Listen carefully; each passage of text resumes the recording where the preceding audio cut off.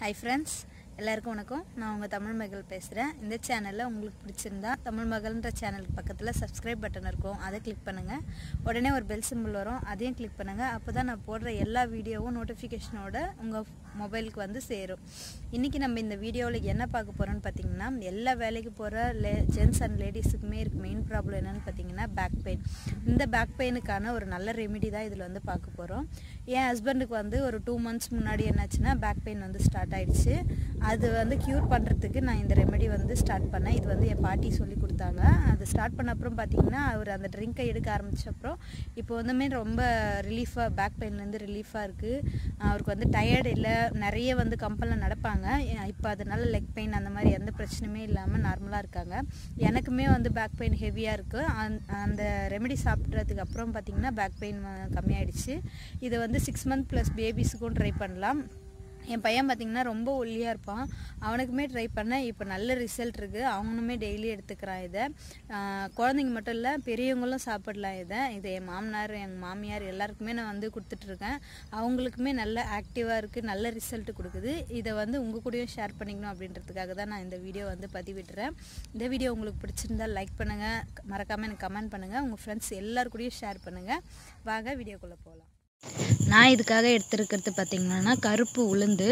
இந்த உளுந்தில் இல்லாத சத்துக்களே இல்லை, எல்லா சத்துக்களுமே இருக்குது. இது வந்து நான் இன்றைக்கி தோலோடு எடுத்துக்கிறேன். ஏன்னா தோலோடு எடுக்கும்போது தான் வந்து பார்த்திங்கன்னா அந்த தேவையான சத்துக்கள் எல்லாமே நம்ம உடம்புக்கு வந்து கிடைக்கும். அதனால் நான் இதை முதல்ல ஸ்டவ் பற்ற வச்சு ஒரு வானலியை வந்து வச்சுக்கலாம்.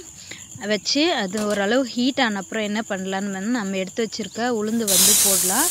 போட்டு என்ன பண்ண பார்த்திங்கன்னா நல்லா வறுபடணும். இது வந்து வறுபடுறதுக்கு ஒரு 15 minutes ஆகும். ரொம்ப தீ வச்சிடாதீங்க, கருகிடும். அதனால் மீடியமாக தீ வச்சு ஓரளவுக்கு நல்லா வறுத்து எடுக்கலாம்.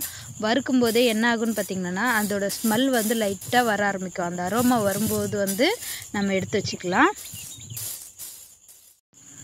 இப்போ பார்த்திங்கன்னா நல்லா அரோமா வந்து வர ஆரம்பிச்சிச்சு. உளுந்தும் வந்து நல்லா வறுபட்டுடுச்சு. இப்போ லைட்டாக நல்லா சூடு வந்து பறக்கும். அந்த டைமில் வந்து நம்ம எடுத்துக்கலாம். நம்ம உளுந்து நான் வந்து கொஞ்சமாக செய்கிறதுனால மிக்சியில் போட்டு எடுத்துக்கிறேன். இதுவே நிறைய செய்கிறதால நீங்கள் மிஷினில் கொடுத்து அரைச்சிட்டு வந்துடுங்க. இப்போ நம்ம வந்து இதை ஒரு மிக்சி ஜாரில் போட்டு நல்லா வந்து மாவாக அரைச்சி எடுத்துக்க போகிறோம்.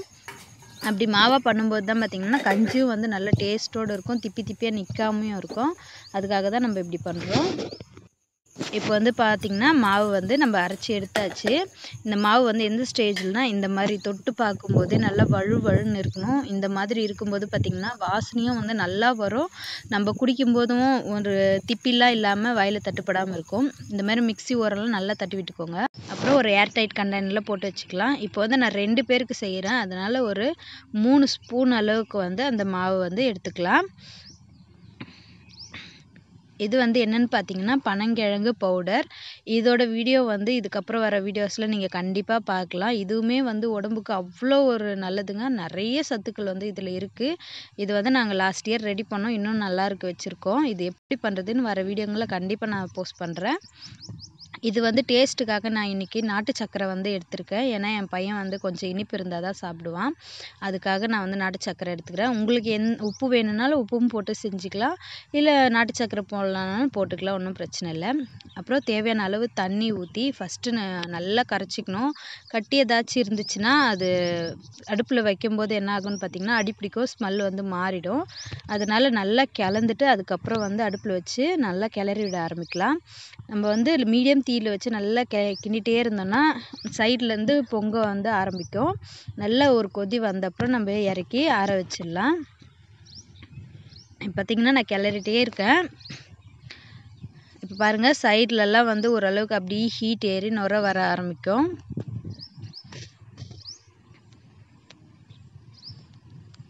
கைவிடாமல் கிண்டுங்க, அப்போ தான் வந்து அடி பிடிக்காமல் இருக்கும். இப்போ பார்த்திங்கன்னா சைட்லலாம் வந்து கொதிக்க ஆரம்பிச்சிருச்சு. இந்த டைமில் நல்லா கிண்டிகிட்டே இருங்க. இப்போ வந்து நல்லா கொதி வந்துடுச்சு. நம்ம கஞ்சி வந்து ரெடி ஆயிடுச்சு. இப்போ எடுத்து ஆற வச்சுக்கலாம். இப்போ வந்து நல்லா ஆறிடுச்சு. இதை வந்து டம்ளரில் மாற்றி ஹஸ்பண்டுக்கு குடிக்க கொடுத்துட்றேன். அவங்க வந்து சாப்பிட்டுட்ருக்காங்க. அவங்க மார்னிங் டிஃபன் பார்த்திங்கன்னா 4 இட்லியும் ஒரு டம்ளர் இந்த கஞ்சின்னா அது குடித்தாலுமே அவங்களுக்கு நல்லா ஆக்டிவாக இருப்பாங்க.